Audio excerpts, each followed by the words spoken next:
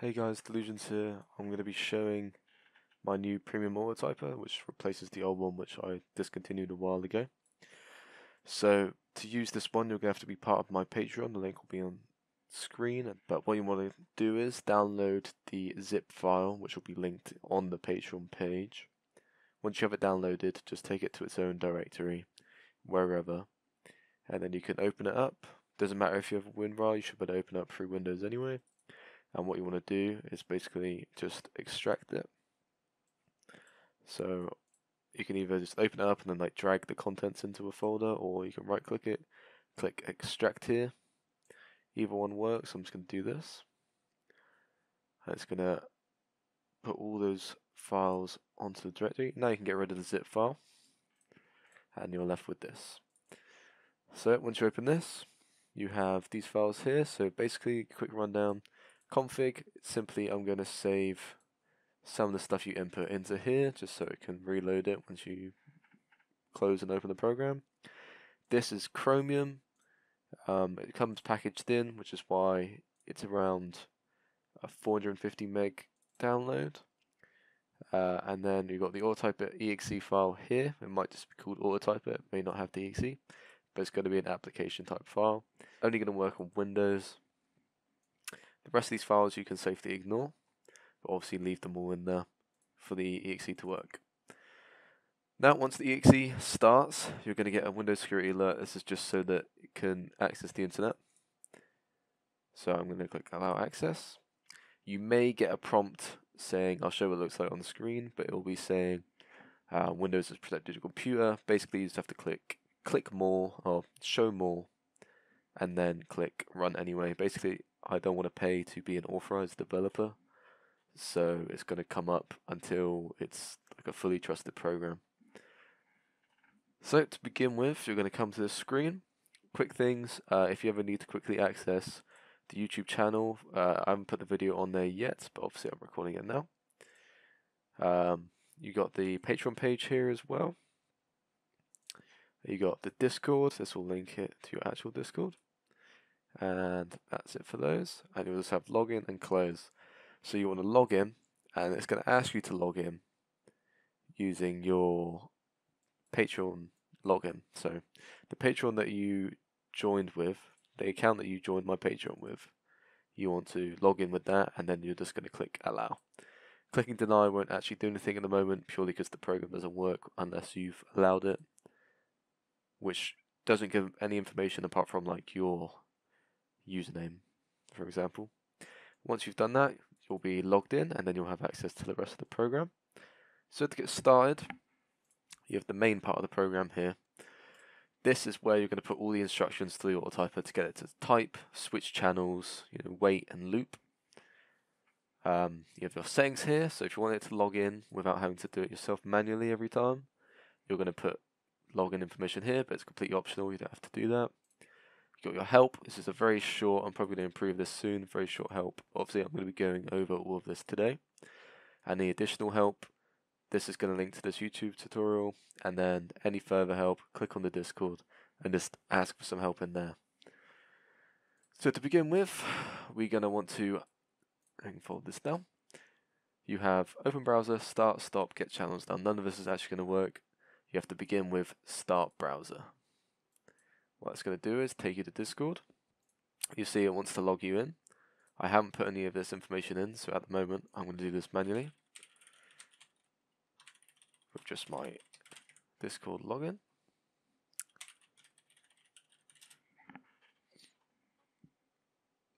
Now that I'm in here, the program's going to say it's loaded, all good, I'm registered. This is the console, so any like feedback from the program is going to be put in here. It's going to tell you what it's doing as it's doing it. And then, so I've got a few test servers here, including this pre-made one. So to begin with, say you just want to type, this is an automated message.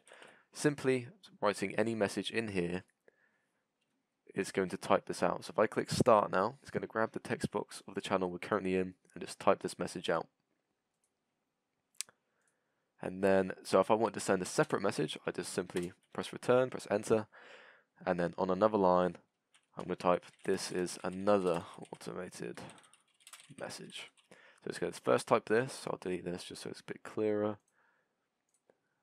like that. It's going to type this, and then it's going to type this. So I'll click start, send the first message here, and then send the second message here. Right, to say that's a bit too quick, so you want to do, hello, my name is Dilusionz, and then you want to type, how are you? So if we did this, it'd come out the same as here, but if you want to wait between the messages, you can simply put square brackets. So we'll start with just the open square bracket, type the word wait, and then any number, and this number is going to be seconds. So say I wanted to wait 5 seconds between writing this message and writing this message. I simply put wait 5 surrounded in these square brackets. So if I click start now, it's going to type. It's going to see 5, 4, 3, 2, 1. It's going to wait that 5 seconds, type how are you, and that's that done. Say you don't really know how long you want to wait, or you want to wait between a certain couple of numbers. So, because it's a bit unrealistic, you know, writing at a set interval every time, you want to randomize it a little bit. So say wait between about 2 to 10 seconds. What it's going to do is going to choose a random number every time you run this, and it's going to be between 2 and 10. So if I start this now, it's going to type it again. It's chosen 2 seconds that time. Now say you want to type a message in one channel, so maybe I'm going to type in the AAA channel, and then I want to type in the BBB or the BB channel. So I'm going to go type, hi, I want this message in AA. A. Right? And I'm going to type, hi again, this message should be in BB.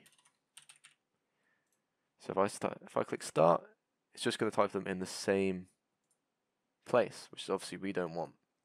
So to tell the autotyper to switch channel, you have to put square brackets, and inside you're going to put the server name. So say server name space colon space, and then the channel. So in this case it'd be AAA. And then you could do the same here, BB. But obviously it's quite annoying to get the server name yourself. So the easiest way to do this is simply click on the server you want. So it can be any of these here. Click on the server you want, click get channels in server here.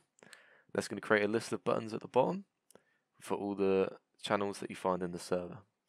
So I wanted to type in AAA, so I'm going to click this. It's going to add this message here, which is the server name, and then the channel that we've clicked on. So what we can do is we can just put that where we want it. So I want that there. And then I want to type this in BB, so I'm going to click BB, and I'm going to put that there.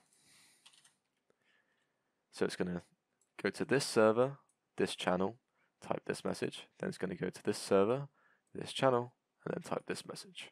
So if I click start, if I click on somewhere else, so just my direct messages, it's going to see switch to AA and then BB. So if we go check, this message is in AA, this is in BB.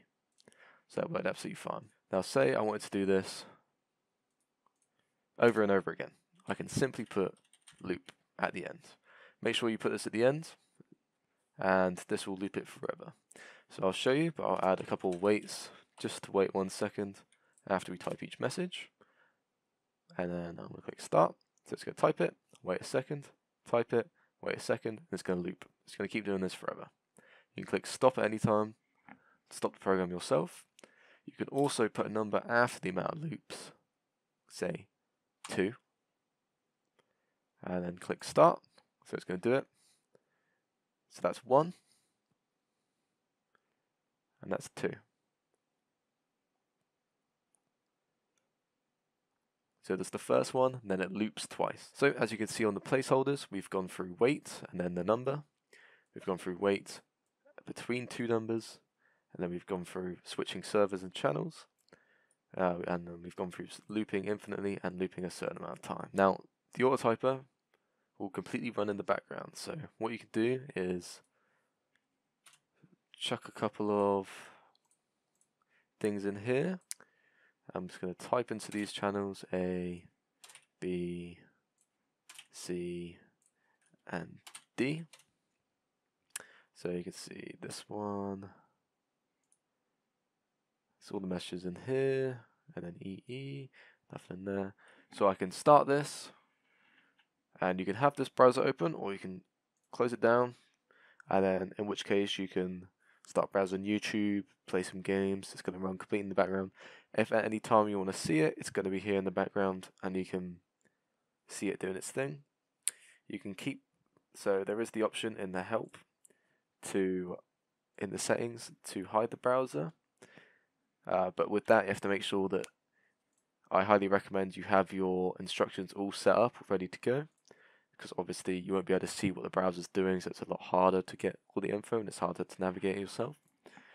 And you'd also have to put in your automatic login.